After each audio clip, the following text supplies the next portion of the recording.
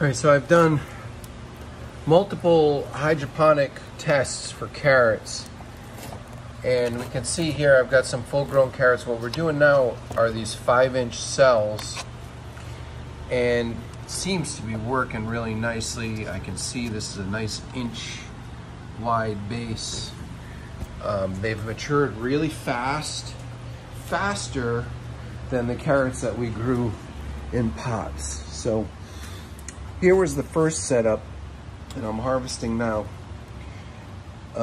These bigger carrots all came out of the bigger 20-gallon smart pots. So these are bigger, deeper pots. We had a lot of carrots. You can see this one, I haven't picked it yet. Picked a few out of here. I've harvested 3 or 4 out of this pot already, but there's still at least a dozen carrots in there. And I've definitely noticed that they grew better and bigger than the ones we had in the little 10-gallon pots. So we wanted to kind of see the difference, and there was a huge difference that the 10-gallon pots, we had all little shorties like this, and in the bigger pots we're getting more of the big full-size, full-length carrots. So you can see these are mostly really good-sized carrots. There's only a couple that were kind of shorties or split like that, and then one really weird one that grew against the edge like that, and I'm not going to eat that one. So I'm harvesting the rest of them because they're pretty much done, and also we want to go, look at that one, another weird mutant. We want to replant this area with other crops, so we're pulling out all the carrots right now, and you can see the results. Carrots are really unpredictable. It's kind of like these were all planted the same, but we really just don't know what they're going to be like until you pull them out. And look how much bigger some of them can be. They're really very individualized. Oh, that's a real twisty one. Wow. So we've got a bunch of that, and that might be because of the perlite that we grow in. I don't know if there's another reason for that. I thought it was when they reach obstacles in the soil or something, they kind of split off like that.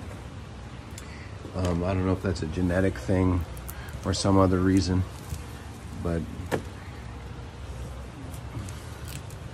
here they all come, huh? And this is cocoa coir that we're growing in, so they come out real easily.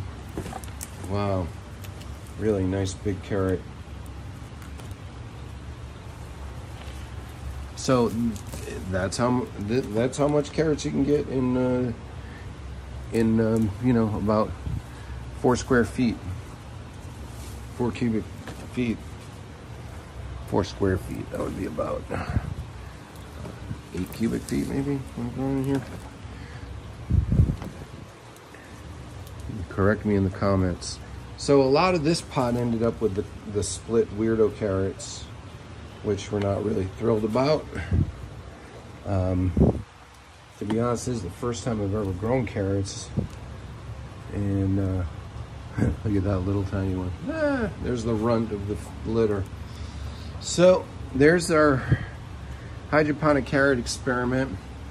We've been dripping them. We're doing the ones over here in flood and drain, which works out a lot better.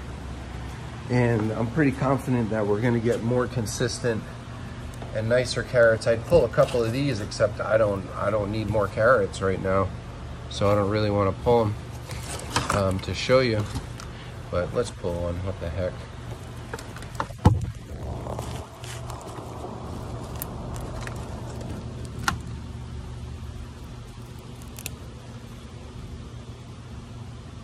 So a little shorty there. That's a little cell. That's a little. I don't know why we still have some in these cells. I thought those were all done. The ones in the big 5-inch cells over here should be coming in a little longer. Let's see. The problem with the cells I found is that they're a little hard to extract, but wow, very nice. Very, very nice. So that's what we're hoping for, is to get a really nice, consistent size carrot out of these cells. And that's the system that we're going to continue with. We're going to do one of these blocks of 30 cells every month, and that'll be the system that we use moving forward.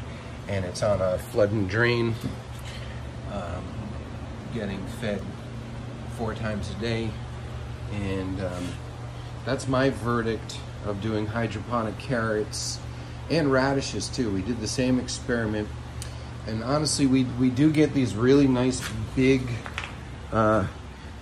results with growing in the coco coir, but honestly I would rather have more consistent results that we get growing in the cells, because the inconsistency of getting all of these weirdo, and some are little, some are big. We even got one that small out of the same pot that, we got this sucker. So it seems a little bit more inconsistent and hit or miss when we're just growing kind of like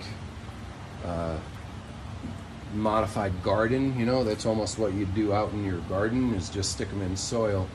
And a little bit more controlled situation with the cells, I'm hoping we'll have better long-term consistency. So I'll keep making these videos, and we'll see in a year or two what we're doing for carrots, because they sure do taste good. I'd eat one now, but they are dirty.